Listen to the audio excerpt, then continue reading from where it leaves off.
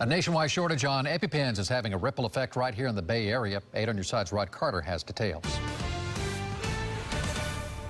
Hey, good evening. A lot of pharmacists are having trouble keeping some of those EpiPens in stock. That's because the FDA has listed the EpiPen on their listing of medications that are in short supply, and that means a lot of parents and people can't get their hands on it. We need to have 2 EpiPens for each of us on us at all times.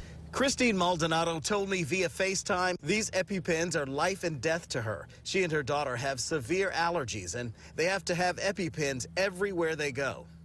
My daughter just started kindergarten on Monday, so she needs to have her EpiPens at school. The problem is they're in short supply. The FDA listed epinephrine on their medication shortage list. And today, the company that makes the EpiPen, Mylan, in conjunction with Pfizer, released a new statement saying they are aware of the shortage and are working to, quote, increase production and stabilize supplies. Some parents, though, have been dealing with this for several months and have now changed medications ahead of the new school year. That's when I reached out and I learned about a program that AviQ has.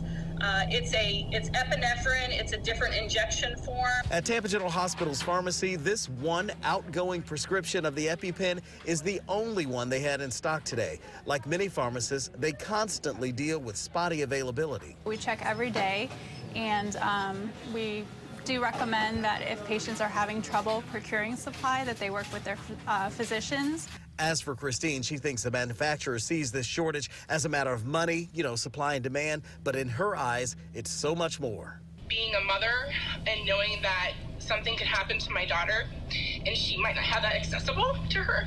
The best advice is to go ahead and shop around. Now, to give you an idea of just how bad this is, MacDill Air Force Base, their pharmacy posted on Facebook that they actually have a short supply of the EpiPens as well. So they're only giving out 1 box of adults and 2 boxes of juniors, and they're not doing any more refills after that, at least not for now.